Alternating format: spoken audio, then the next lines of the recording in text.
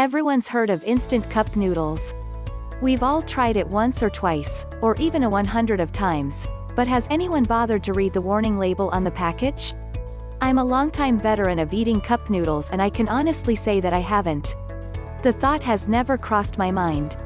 In this video, I want to go over the question of whether or not it's safe to microwave instant noodles packaged in a styrofoam cup that they come in. But let's get straight to the point. It's not safe to microwave styrofoam. Styrofoam is fundamentally comprised of a compound known as styrene. In multiple studies across the world which included animals and humans, there was a common conclusion to how this compound is directly linked to cancer. Additional studies have found that heating up containers made of polystyrene have been found to leak into foods as well. It's important that when you come across styrofoam food containers, you know how to properly cook the food and avoid health risks. This is where this article comes in as a guide.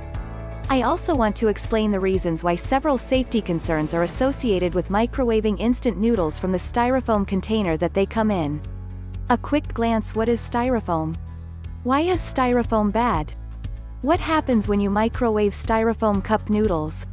Styrofoam component styrene is linked to cancer. It is also linked to hormone complications. How much leaching can come from styrene? Make sure to use microwave-safe containers. Transfer food from styrofoam to a microwavable plate. The bottom line: what is styrofoam? Styrofoam is a material that's used in the production of plastic and polystyrene foam. Polystyrene is made from styrene, a plastic polymer. The term polystyrene is used to refer to multiple types of polymers that are created through this chemical process. Some are used as components in plastic, while others are produced as foams or other products. These containers have gained popularity due to them being widely available and easy to produce. They are also considered good for insulation and thus helps keep food and drinks warm for longer periods. These polystyrene containers have become so widely used and so popular that it was a shock to the nation when studies discovered their health risks. More and more states are banding together to prohibit the use of styrofoam material for food. Aside from the major risk factors with our food, it's also well known that this material doesn't decompose so easily and can leave areas desolate with the trash that can last hundreds of years. It's been studied that it will take 500 years for styrofoam to decompose, so it is officially considered a non-biodegradable pollutant. Why is styrofoam bad? The major concern came about when studies and years' worth of research finally came up with the conclusion that styrofoam was linked to cancer. Styrofoam was widely used as containers for food, and many households unknowingly believed there is no harm in microwaving styrofoam containers with food. When the conclusion of these studies was available, the question about whether it was even safe to microwave styrofoam came up. As the Food and Drug Administration, FDA, got involved, they decided to regulate the amount of the compound that was allowed in the materials that were used in conjunction with food. Manufacturers had to comply with these protocols if they were to continue producing foods contained in this material. What happens when you microwave styrofoam cup noodles?